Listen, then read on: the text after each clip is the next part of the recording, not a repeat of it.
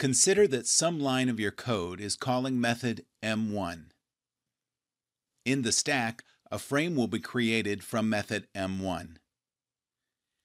The variable x in M1 will also be created in a frame for M1 in the stack. M1 is calling method M2. In the stack, a new frame will be created for M2 on top of the frame M1. Variable b and c will also be created in the frame M2 in the stack. Say method M2 is calling method M3. Again, a frame M3 is created on the top of the stack.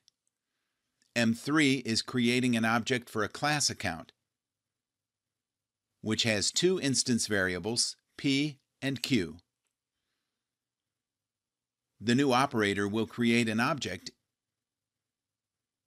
in a heap.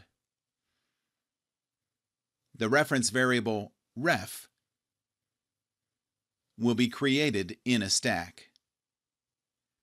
The assignment operator will make a reference variable to point to the object in the heap. Once the method has completed its execution, the flow of control will go back to the calling method, which in this case is M2. The stack from method M3 will be flushed out. Since the reference variable will no longer be pointing to the object in the heap, it will be eligible for garbage collection. Once M2 has completed its execution, it will be popped out of the stack, and all its variables will be flushed, and it will no longer be available for use. Likewise for method M1.